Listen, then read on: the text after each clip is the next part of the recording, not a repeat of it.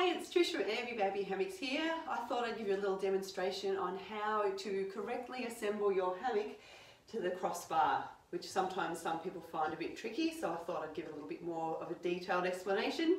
So once you've got your hammock assembled and to this point hanging off your crossbar, you'll find you've got Velcro here that you need to undo, and then if you flip the hammock around, you'll need to do the same on the other side. So just make sure that Velcro is nice and free and open.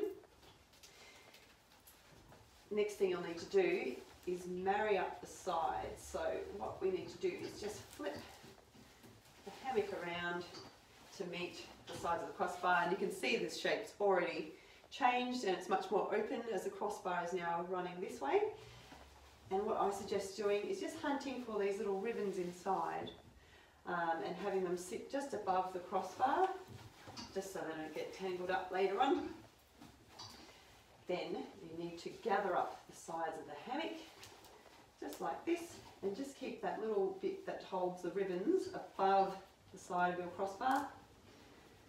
Tuck the sides of your hammock in, just like that, so now it's sitting all nice here, and you should have your little ribbons sitting up high like that above the crossbar, and then flip the hammock around and do the same thing. So gather the sides like that, make sure the little ribbons and bows are up high, slot the sides in like that, and then find your little ribbons here on either side, and you'll see they're sitting above this part of the crossbar. Now all you need to do next is have a look here. Now you'll see a seam running down your hammock just here. You really want to make sure it's straight and running in line with the spring. If it is leaning off to one side, just pull and tug until it looks nice and straight. Flip the hammock around and make sure the same is on the other side. So if it's a little bit leaning to one side, just give it a bit of a pull and a tug, just to make sure it's looking nice and straight.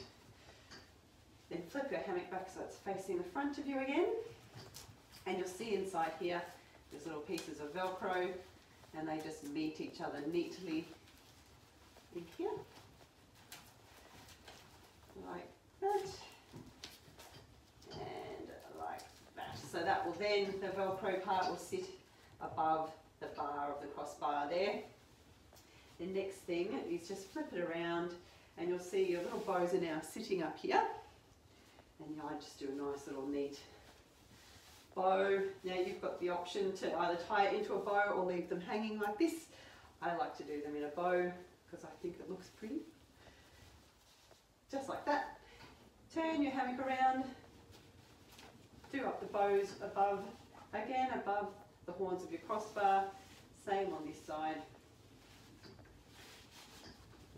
Bow, like so. Now turn your hammock around again, and you'll see this little flap just hanging out around here. You might be wondering which way it goes. Well, what you do is you push it up and behind, like so. Bring it underneath this fabric, pull as tight as you can, and bring it all up again. And that will just keep feeding around itself until you find the Velcro meets and it sits all nice and neat just like that. And now you should have your safety strap already attached and your little spring cover up here. So all you need to do next is just pull that down, cover everything just like that. Make sure you can't see the safety strap, it looks much neater tucked in. And you'll see there's Velcro inside that just tucks in on itself in the sock, so it just keeps it nice and tidy. And there you have it. Your hammock sling is now assembled correctly.